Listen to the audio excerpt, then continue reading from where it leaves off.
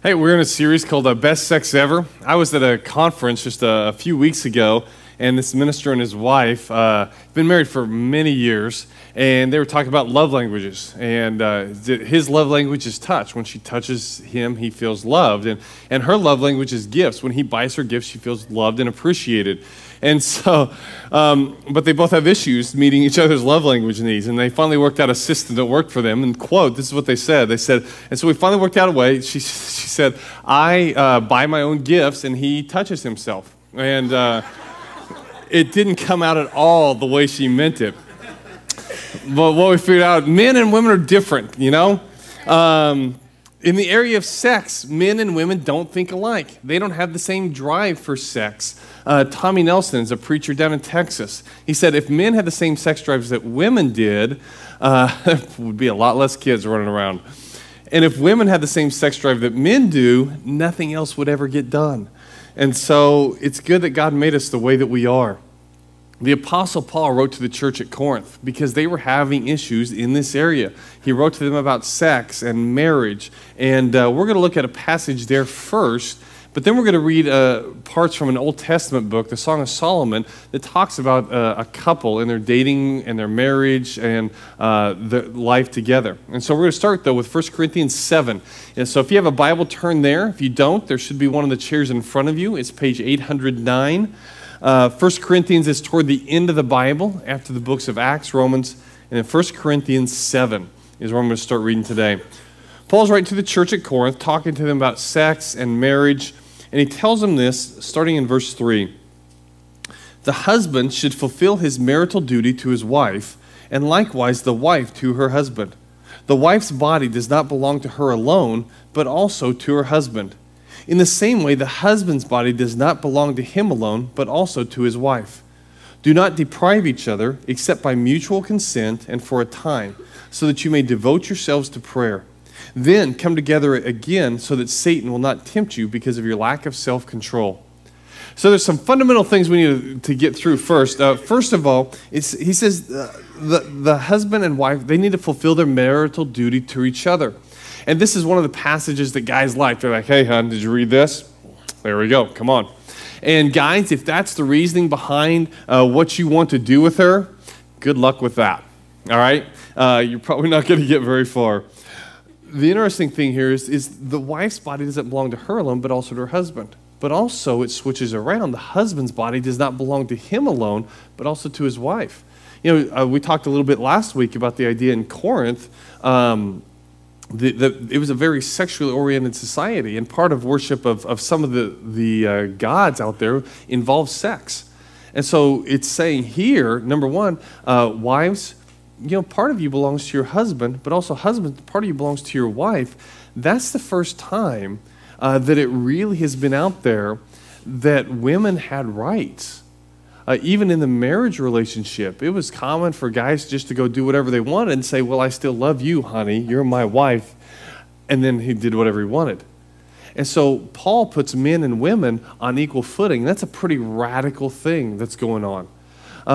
Second of all, guys like the first part, you know, hey, you know, it says right here, you know, we belong to each other. Don't deprive each other. But and it's talking primarily about the sexual relationship, but guys, do we deprive our wives? When you go and work all day long, you come home and you expect her to have supper there ready, and then you sit on the couch for 4, 5, 6 hours at night watching TV, and then you go, okay, let's not deprive each other. And she's like, well, what have you been doing? Well, that's 4, 5, 6 hours. You know, I haven't seen you all day. You've deprived me of yourself, and now you want to go there? All right, well, good luck. You know, that, and we wonder why there's so many issues there. When we get married, you know, our goal is to make the other person happy. That's what it should be when you stand up in front of people in a wedding ceremony. You don't go, okay, well, I'm pledging all of myself to you, at least until I get bored, and then we'll be done. That's not the kind of vows we make. The vows we make are, you know, I commit all of me to you. You are so special that all the people in this world mean nothing to me compared to you. And so I want to live my life committed to you, and I want you to live your life committed to me. We're in love. We want this to go forever. I mean, that's the kind of thing that we commit to. But as soon as we get married, something happens and the lazy genes kick in on the husbands and the wives, and we stop pursuing each other. We stop chasing after each other. And so we let all these other things come in the way, whether it's kids or work or whatever it is. And we stop pursuing each other. The commitment we make is more about our responsibilities to each other. We like to stand up for our rights. You need to do this for me. I deserve this. You owe me. And we forget about the responsibilities and the way we're supposed to serve and love in the marriage relationship. I'm coming at this with the attitude of this, that if you're married or going to be married in the near future, that you want your marriage to go well, okay? And so the things we're talking about this morning are the ways to make your marriage better. And I'm assuming at some point that you're willing to do something about that. And if you're not, go ahead and take your nap or, take off, whatever. I don't care. Okay? But that's kind of the assumption I've got going into this, is that as a married couple or a soon-to-be married couple, whatever, that we are saying, what can I do for my spouse? And so there are two things that we're going to switch to the Old Testament book, the Song of Solomon. Two things that we're going to look at. First of all, in marriage, the women want to be pursued. Women want to be pursued. Sex for a woman begins in her mind. It begins with her thoughts and her feelings.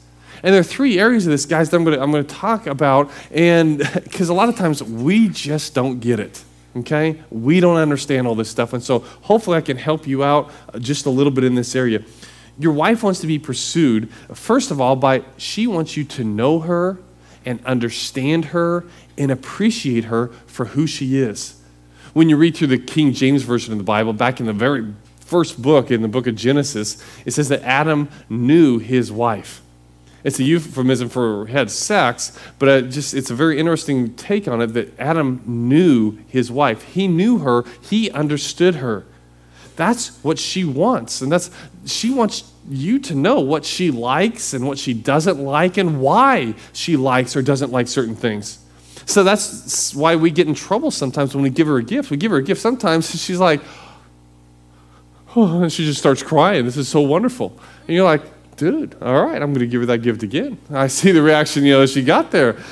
But there are times that we give her gifts, and she's like, all right, thanks, and sets it aside. Because when you're getting her something, and it's something that you think is really cool, it doesn't matter if you think that it's really cool. You're getting her a gift, and so you need to get her something that she likes. And so you need to know and understand the things that she likes, things that she would want. And ladies, they help us out in this sometimes. When we're going through the store, and you're shopping, and I know kind of how painful that can be at times, and if you're on your phone and texting or doing whatever, you're probably going to miss some hints. Because ladies like to drop hints about things that they like. When they're going through a store and they point at this thing and go, oh man, I really like that. I really love that. I bet that would look great on me. And you're like, uh-huh, okay. Dude, you just missed out.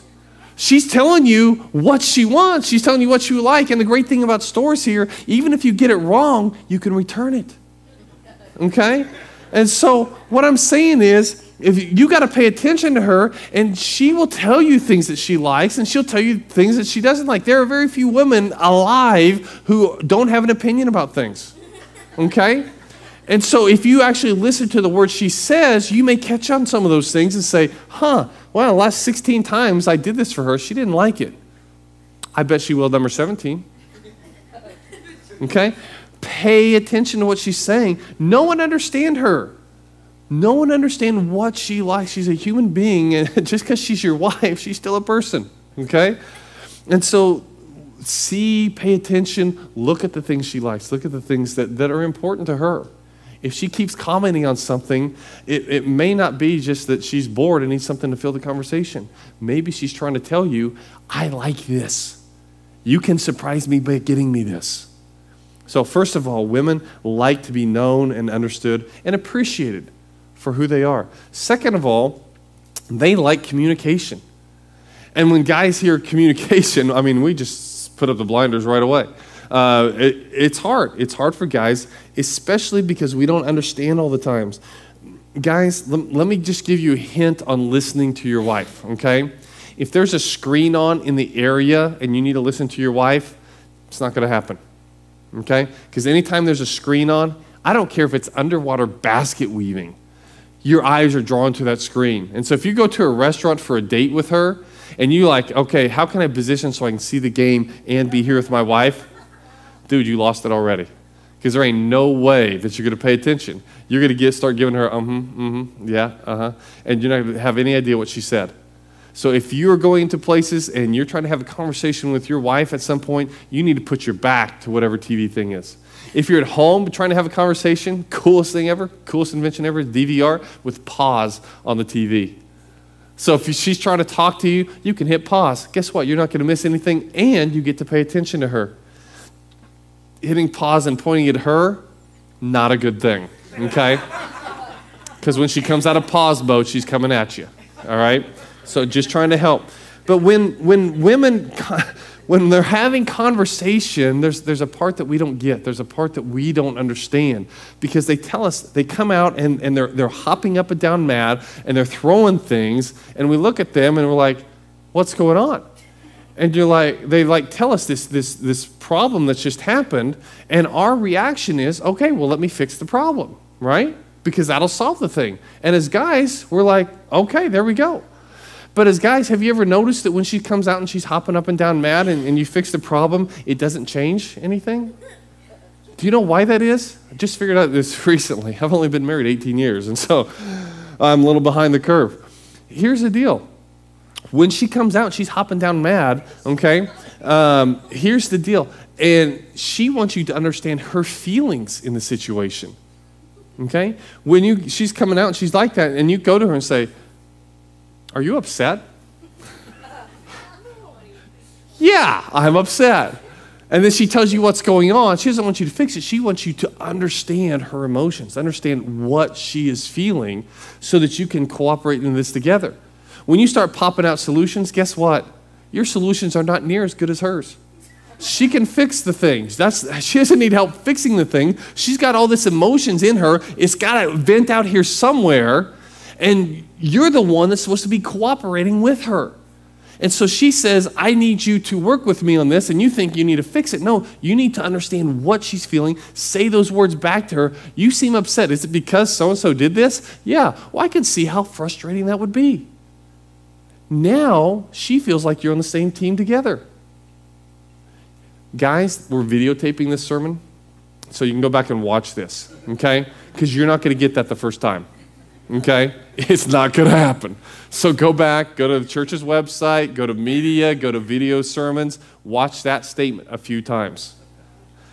When she has an issue, she wants you to understand her feelings and say, okay, yeah, I can see why that would make you happy, or why that would make you sad, or why you want to shoot somebody. Don't shoot me, okay? How about the one? That's what she's looking for. As you read through the Song of Solomon, when this couple is dating, Solomon notices this in chapter 1, verse 5. Here's what she says about herself. They're still in a dating relationship. Dark am I, yet lovely, O daughters of Jerusalem. Dark like the tents of Kedar, like the tent curtains of Solomon. Do not stare at me because I'm dark, because I'm darkened by the sun. My mother's sons were angry with me and made me take care of the vineyards. My own vineyard I have neglected. Okay, understand, back in Solomon's day, the men worked out in the fields, and the women stayed kind of by the tents for the most part. And so when she is out in the sun and getting really dark and tan, that's not a good look. Okay, the good look was being white and pale.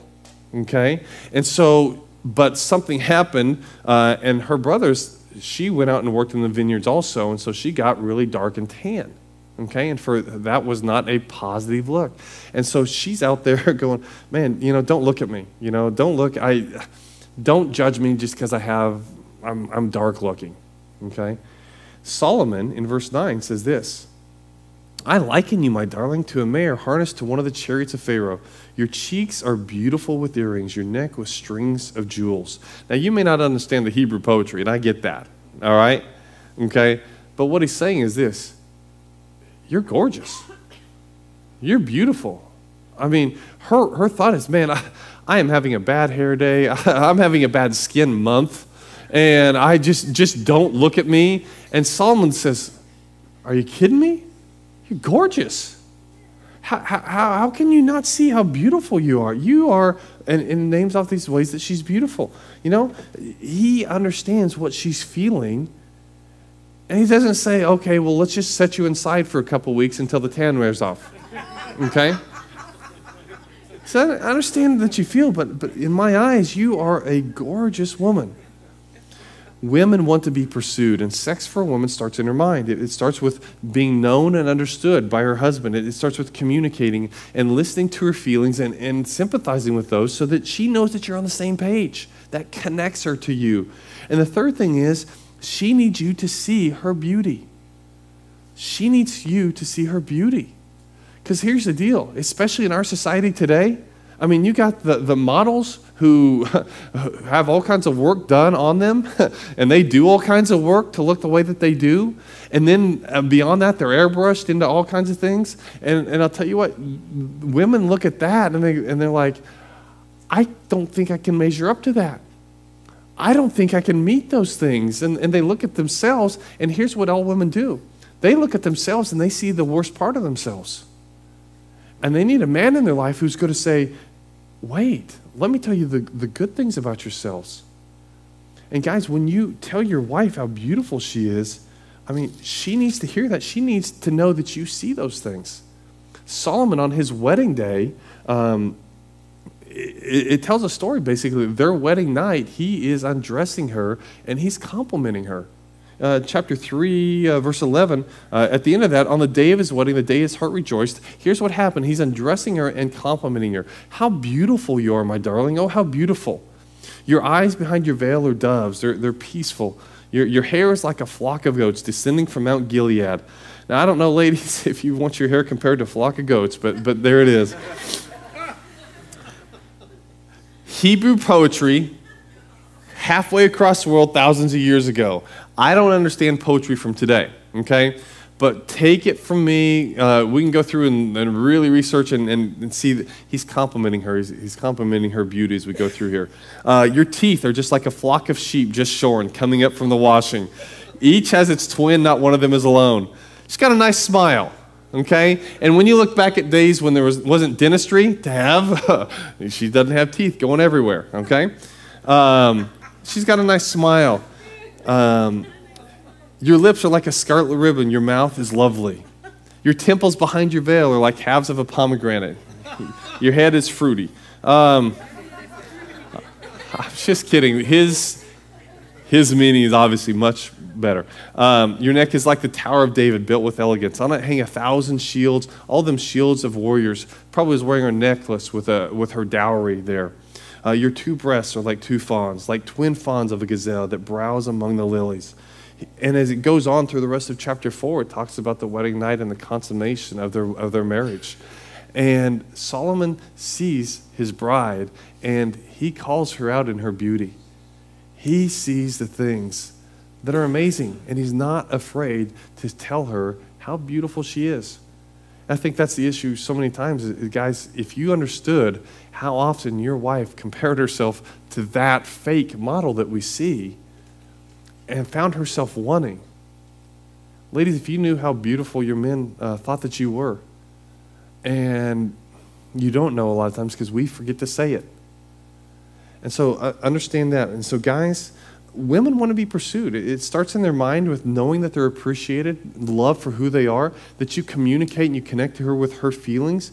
But she also needs to know that you see her beauty and you're willing to say those things out loud.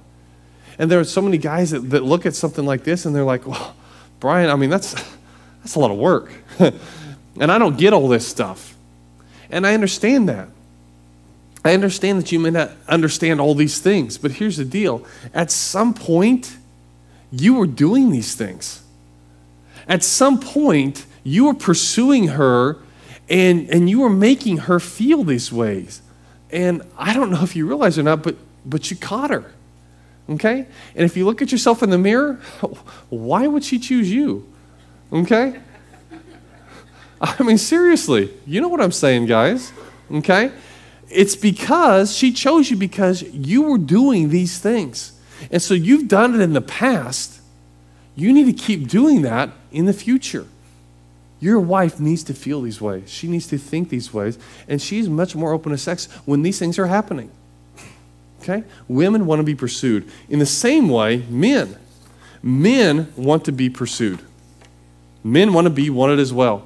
Okay? It just looks different than what it looks for women. For women, or for men, one of the biggest things, ladies, is that you respect your husband. You respect him.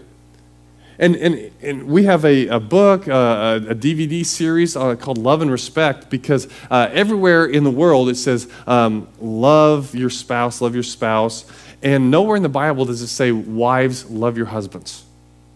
Okay? It says, wives, respect your husbands. You look up to him. You brag on him. You're proud of him. That's what he needs from you. You know, everywhere we hear about men are supposed to have unconditional love for their wives, as well as they should. But the Bible says you need to have unconditional respect for your husband. That's what he needs for you, because we're different. And so you look up to him, you brag on him, you praise him, you catch him doing something good, and you let him know.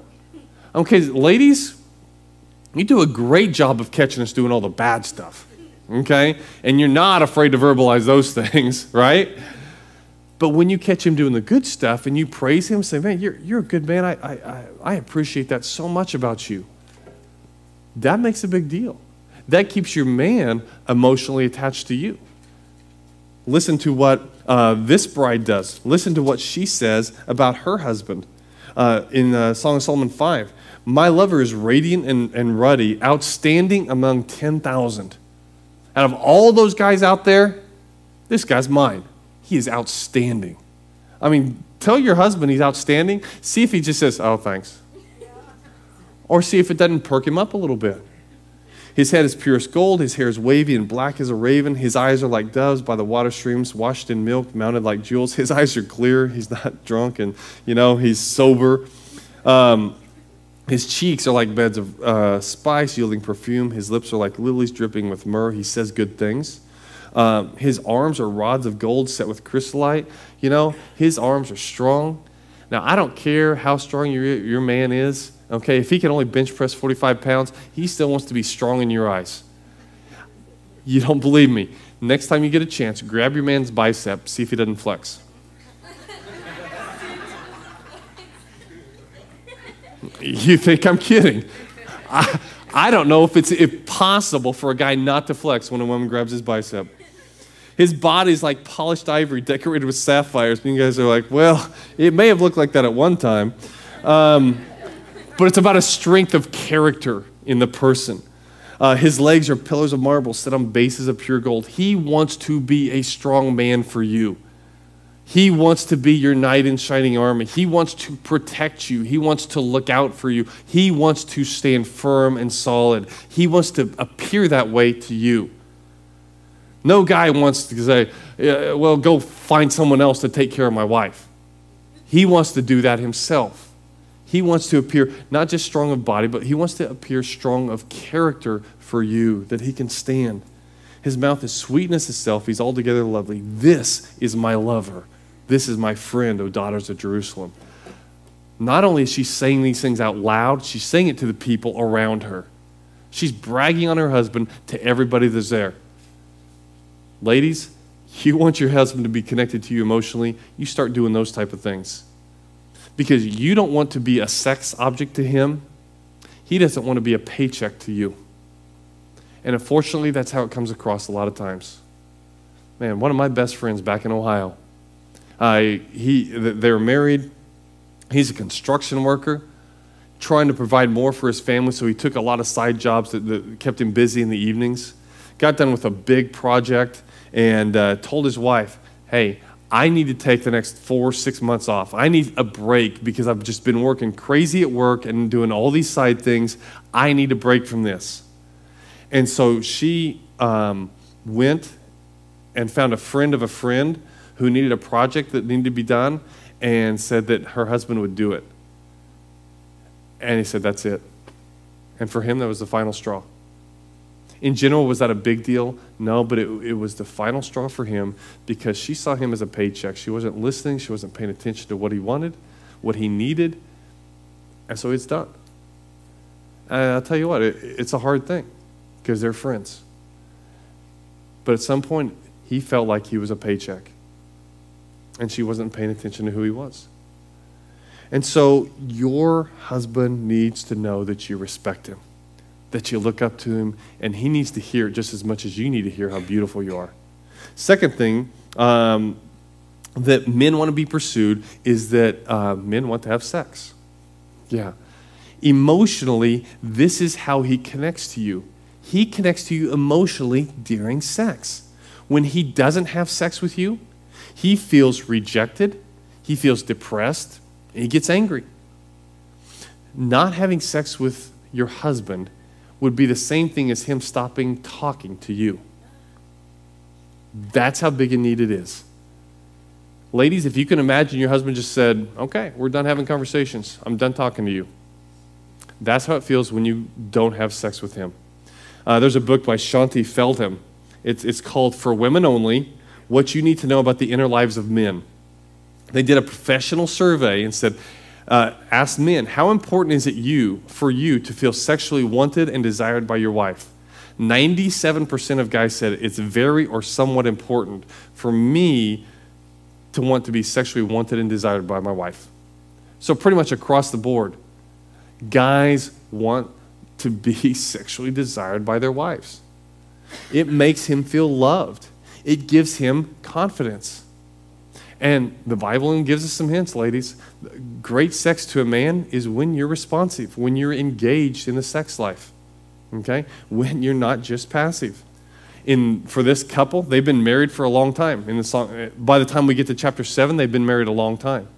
And so this is what happens in chapter 7, verse 10. She says, I belong to my lover, and his desire is for me. Come, my lover, let us go to the countryside. Let us spend the night in the villages. Let us go early to the vineyards to see if the vines have budded, if their blossoms have opened, and if the pomegranates are in bloom. There I will give you my love. What'd she do? She planned a romantic getaway. They've been married a long time, and she's like, hey, just me and you. Kids will stay at home. We're going to go. We're going to have some time together. When you initiate, or at least are not passive in the bedroom, it draws him to you. It connects him to you emotionally. Same book. Did another survey, another question on the survey, and said this: if your wife offers you all the sex that you want, but does it reluctantly or to accommodate you, will you be sexually satisfied? If your wife says, all the sex you want, okay, every single day, multiple times a day, as much as you want, but she does it reluctantly or just to accommodate you, will you be sexually satisfied as a man? 74% of guys said no. No. Because they want their wife to be actively involved. You know, that's a part of how they feel desired and loved by their wives. That's how men are being pursued. Men and women are different. The place we started the conversation was this, is that a husband has a marital duty to his wife, and a wife has a marital duty to her husband. And I think that we want to get beyond the duties and get into the want-tos and the passion of our relationship. And we had that for a while when we were pursuing each other, but we get lazy and we stop pursuing each other. And I don't know, you probably need to go home and have some conversations.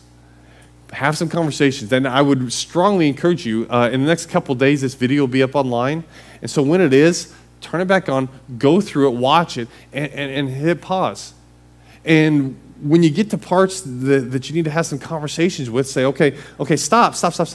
Is this true about you? And your spouse says, oh yeah, so true. Okay? There may be some things that I set up here that may not apply across the board, and so you say, okay, does this apply to you? And you ask your spouse that, and they're like, well, no, not exactly that, but this. And to give you an opportunity to get and have some questions, some conversations, and talk about these things. Because if you don't talk about these things, how can you get any better at it? How can you meet each other's needs? Your goal in marriage is to say, I'm going to please my spouse. I'm going to take care of my spouse. I'm going to make my spouse happy. Because so many times when you concentrate on making your spouse happy, guess what? Most of the time, they take care of your needs. It's a really cool cycle when that happens. All right? So go watch the video and see if you can get even further in depth with this. But I know that there are some people here that when it comes to sex, you've got some history and some past. And we're going to deal with it in detail kind of next week. But for this week, a lot of times I think there's a lot of guilt and shame with stuff in our past. I just want to tell you this story from the Bible about Jesus. He was traveling one time and he stopped to get a drink at a well. And there's this woman that came and she was coming to get water, and Jesus starts to talk to her and wants to talk to her about spiritual things, but she keeps talking about what's going on right now. And so finally he says, why don't you go get your husband and we'll have a big conversation. And she says, I'm not married. And Jesus says, you're right. You've been married 5 times and you're living with a guy now. That's a conversation starter, isn't it? Jesus says, hey, I know your past. I know who you are. I know all this stuff that's gone on. But guess what? I'm here to share with you about this God in heaven that loves you. Jesus said, I'm God in the flesh. I'm the Son of God in the flesh. And I want you to know that God loves you. He knows what you've done in the past. He knows what's happened to you. He knows the choices you've made. And God still loves you anyway. God wants to work in you and make changes inside of you. And God wants to work through you so that you can help other people. And here's what happened to this lady.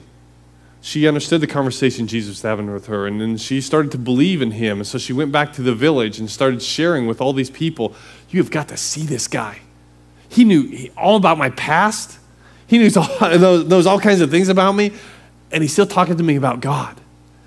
And so for the next 2 days, Jesus gets to talk to all the people in that village about God. What I'm saying is this. I don't care what your past is, and it doesn't matter, because God can do amazing things to help you become a new person created in Christ Jesus. The old is gone, the new has come. And he can do all kinds of amazing things inside of you, and he can do amazing things through you to affect other people. That's the God that we worship. Let's pray.